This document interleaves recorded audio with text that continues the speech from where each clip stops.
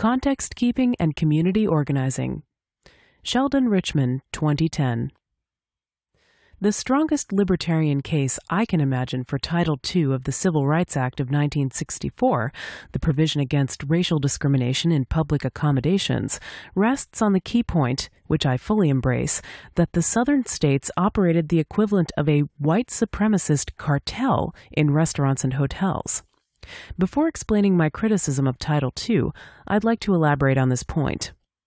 Standard libertarian criticism of Title II appears to treat the targeted restaurants and hotels as purely private businesses that, however odious their racial policies, were unjustifiably imposed on by government policies that violated private property rights. But this account misses something crucial. Outwardly, those businesses looked like private enterprises, but the substance was different. The social legal environment in the pre-1964 South, when Jim Crow reigned, was hardly what any libertarian would envision as a laissez-faire environment. Rather, the region was in the grip of a pervasive social system based on white supremacy, one enforced by formal government rules, discretionary official decision-making, and extra-legal measures, ranging from social pressure all the way to violence that was countenanced and even participated in by government officials.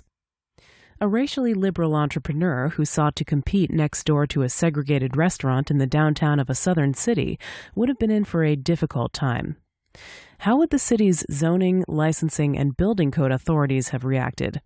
How inclined would they have been to find myriad reasons why the restaurant wasn't qualified to operate? Assuming that the restaurateur overcame these obstacles, mightn't he have had trouble buying equipment and food from suppliers once they had been visited by the local White Citizens Council, sometimes known as the White Collar Klan? The WCC might also have had something to say to prospective employees. If that form of persuasion didn't suffice, the actual Ku Klux Klan would have been available for nocturnal assignments. Property damage and physical intimidation might have been used to persuade the agitator not to upset the town's way of life, which up until then was perfectly satisfactory. No need to call the cops, they were probably there already. Any libertarian would object if a municipal fire department had a policy of ignoring burning homes in the black part of town. If the municipality contracted out its firefighting services to a private company with the same racial policy, libertarians would similarly object on grounds of equality under the law. They would not be fooled by the mere facade of private enterprise. Form does not alter substance.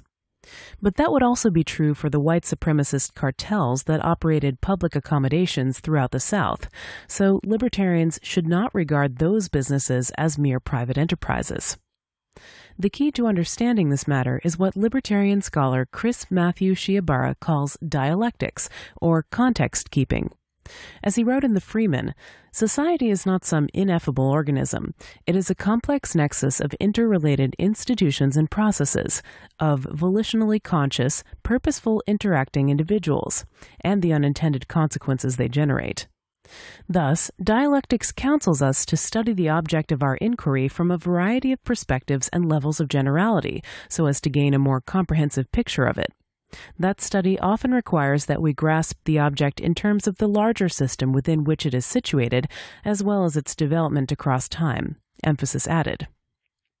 Applying Shiobara's principle, we can see that racial discrimination at particular private Southern lunch counters and hotels before 1964 cannot be judged apart from the larger system within which it is situated.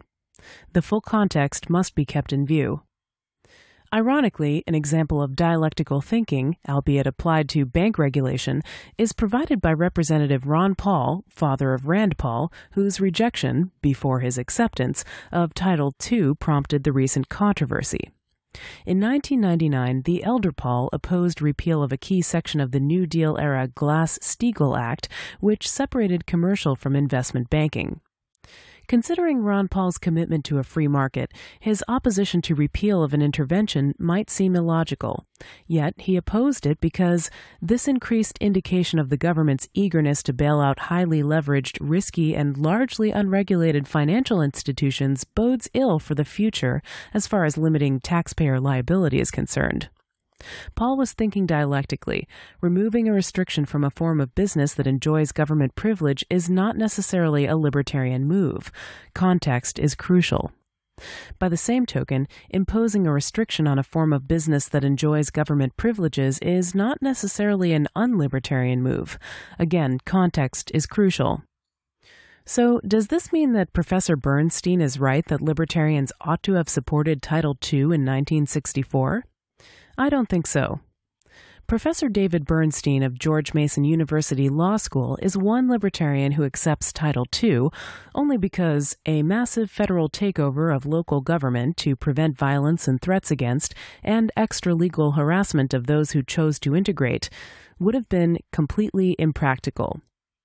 Footnote: David E. Bernstein, Context Matters, a better libertarian approach to anti-discrimination law. Cato Unbound, Cato Institute, June 16, 2010. Undoubtedly so. But why does that exhaust the options? Why assume government is the only salvation? That's an odd position indeed for a libertarian. Professor Bernstein does not so much as mention another strategy for ending racial discrimination in public accommodations: direct, nonviolent social action by the people affected and those in sympathy with them. We can't dismiss that as impractical because it had been working several years before Title II was enacted. Beginning in 1960, sit-ins and other Gandhi-style confrontations were desegregating department store lunch counters throughout the South. No laws had to be passed or repealed.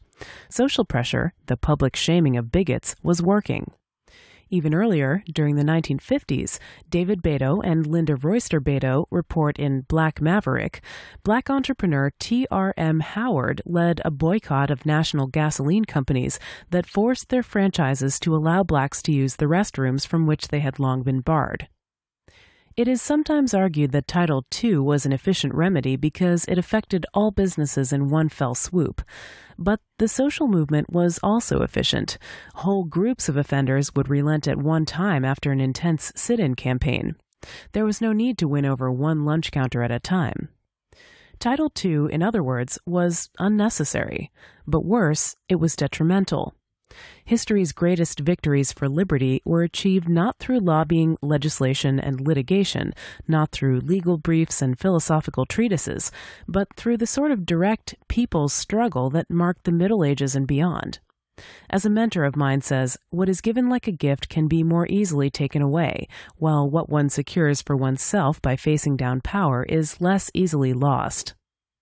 The social campaign for equality that was desegregating the South was transmogrified when it was diverted to Washington. Focus then shifted from the grassroots to a patronizing white political elite in Washington that had scurried to the front of the march and claimed leadership. Recall Hillary Clinton's belittling of the grassroots movement when she ran against Barack Obama. Dr. King's dream began to be realized when President Lyndon Johnson passed the Civil Rights Act of 1964.